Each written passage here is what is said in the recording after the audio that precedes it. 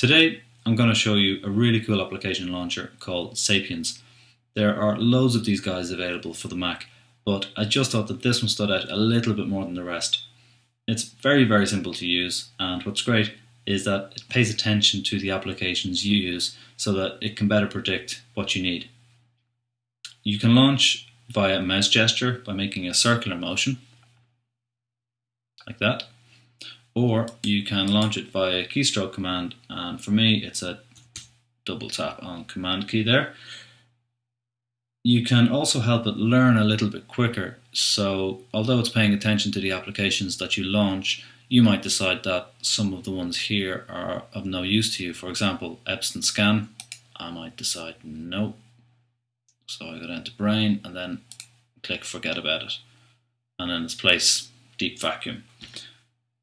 There are a couple of options available on the preferences side. They're not, as I would have thought, located up here, but instead they're available by the little icon down at the bottom.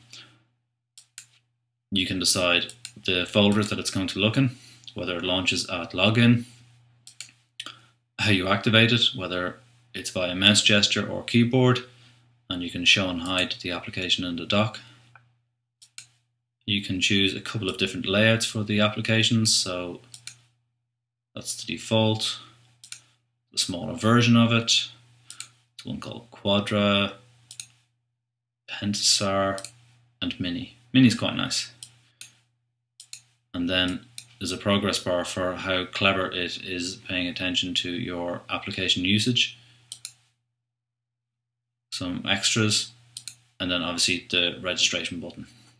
So that's pretty much it. So go ahead and download it from Donaleschi's website. That's DONELLESCHI.com.